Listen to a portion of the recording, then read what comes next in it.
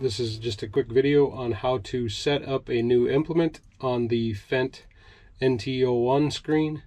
This will work in the Fendt 1100 series, Fendt 900 tractor, Fendt 900 front wheel assist tractors, Fendt 1000 series, and the Fendt 800 series, as well as some smaller ones if they are equipped with the NT01 screen.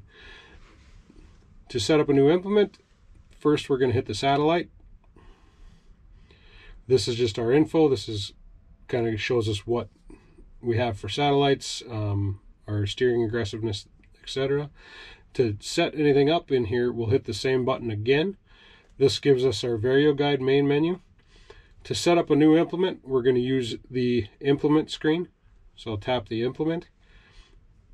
Here I have an implement set up with a 60-foot 3 1/4 inch working width.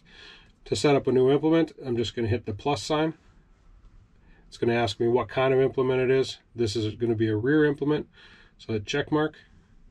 It'll be a drawbar, check mark, and I'll just call it chisel plow.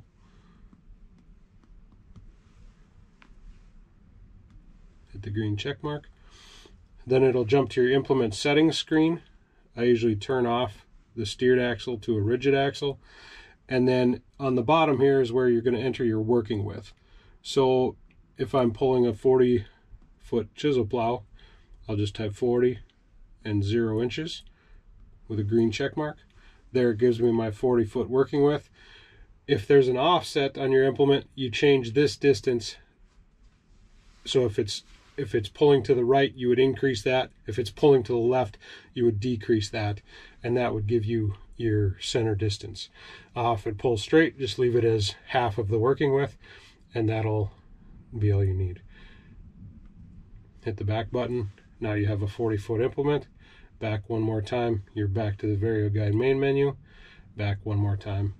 Now it shows 40 foot on your VarioGuide information screen.